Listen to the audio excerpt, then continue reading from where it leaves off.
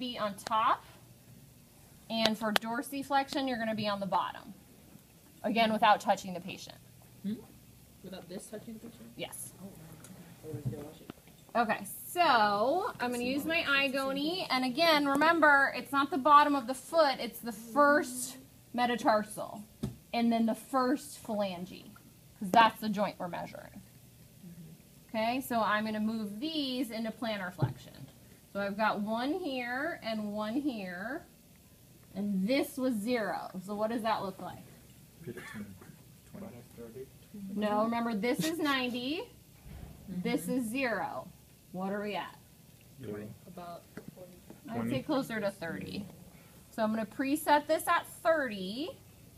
Now my fulcrum is going to be directly in line with the joint. My stationary arm is going to be parallel to the first metatarsal. And then my moving arm is going to be parallel to the first phalange. Which I think we got it. That's 30. You're good. You're good. Igony. Okay. So now we're going to do dorsiflexion, aka flexion. Okay, so again, we're going to line this up parallel.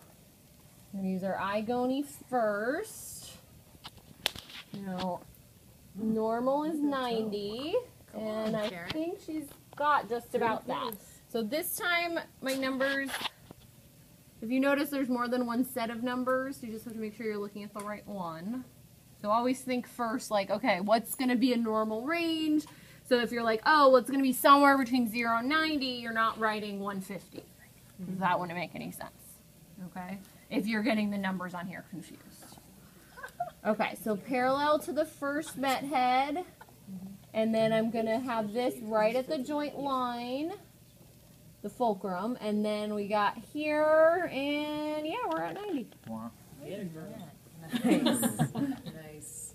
Okay, not everyone's going to have 90, but 90 is normal.